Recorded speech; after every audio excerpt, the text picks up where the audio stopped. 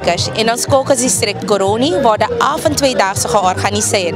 Vrijdag 30 augustus en zaterdag 31 augustus zal er gewandeld worden door 16 groepen in de straten van Coronie. De jongerenorganisatie Coronie organiseert dit voor de derde keer.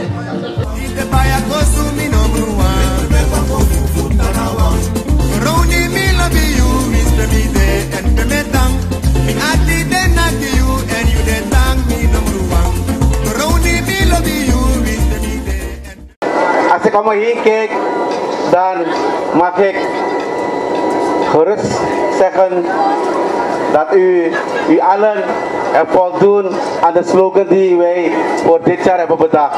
Waka kombit abung voor Coronie. En true, zo boem kombit uruja in Coronie tide. Nogmaals van harte welkom alle gasten van het Nikeri, Wakri en Coronie. En ik wil het natuurlijk ook een extra applaus voor al deze mensen. Dankzij hun. Paramaribo, sorry. Paramaribo in de hoofd. Nikeri. Wageningen. En Coronie. Let me hear you. Goed zo. Ik ga het ook kort houden, mensen. En als het aan mij ligt, vandaag krijgen alle groepen themaprijs vandaag. Allemaal.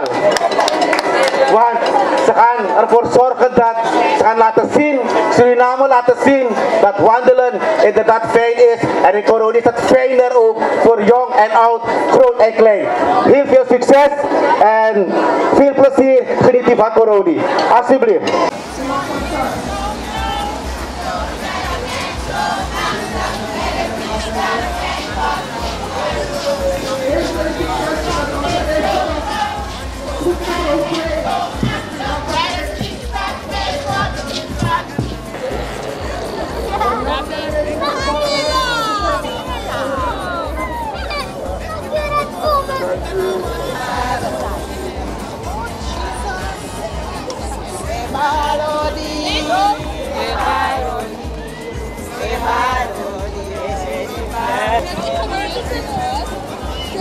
Loop snel. Hoeft niet.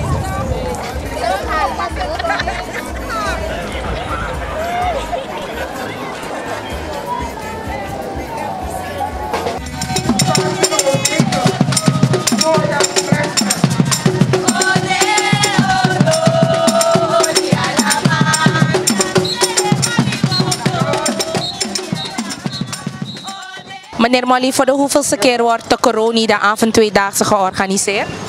Dus wat BVSS betreft, BVSS was daarmee bezig.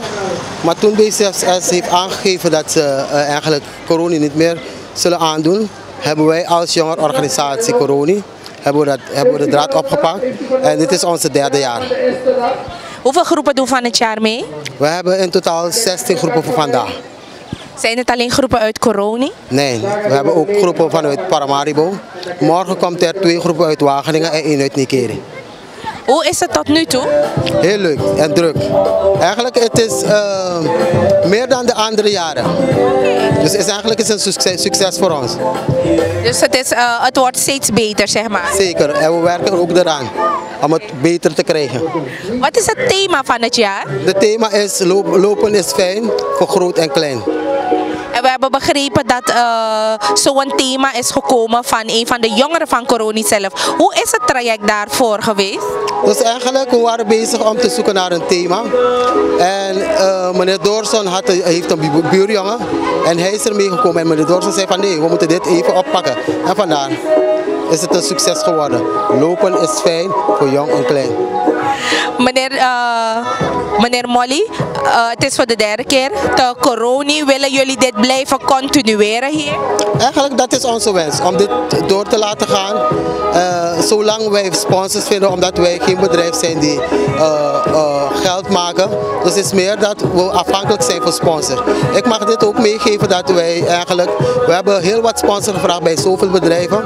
Maar zoveel bedrijven hebben ook afgezegd. De laatste moment nog erbij.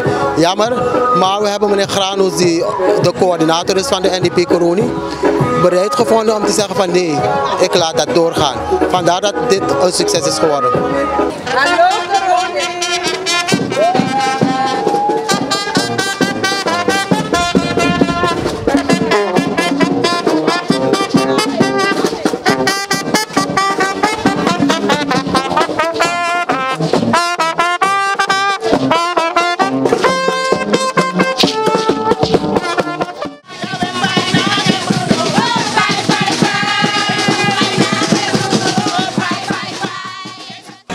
zelf van Coronie? Jawel.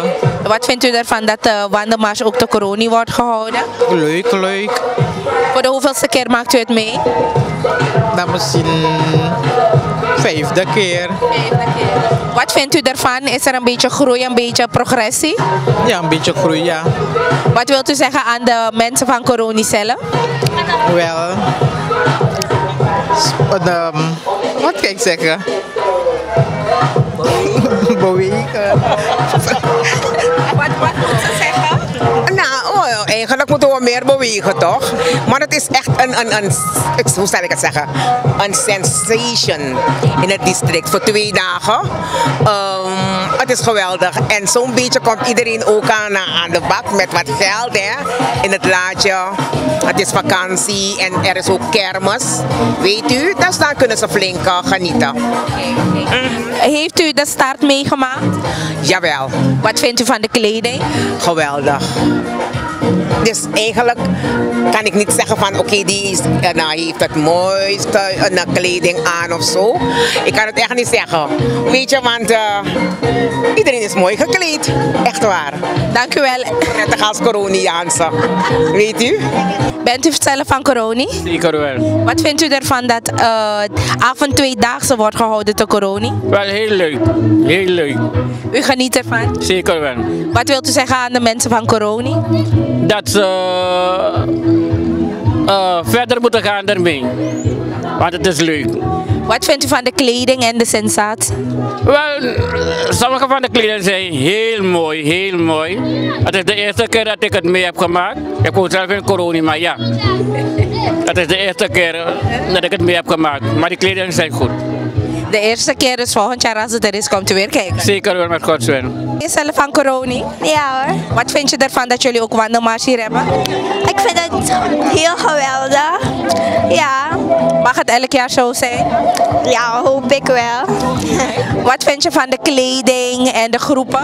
Ik heb de groepen nog niet gezien, boy. Ja, ik ben niet lang teruggekomen. Maar je geniet wel? Ja hoor. Is het een goede uitkomst voor de vakantie? Natuurlijk. Geniet ze. Dank u, hetzelfde. Hoeveelste keer doet u mee aan wandelmars te Coronie? Ik doe voor de tweede keer. De tweede, maar Jawel. met dezelfde groep? Nee, ik deed met de andere groep mee. Hoe is de eerste wandeldag voor u geweest? Heel goed, prima. Morgen zetten jullie dan weer op? Natuurlijk, we zijn fit. Welke boodschap geeft u aan de mensen van Coronie? Ik geef een boodschap dat ze moeten lopen, zodat ze gezond kunnen blijven en fit. Dank u wel en geniet u ervan. Dank u wel.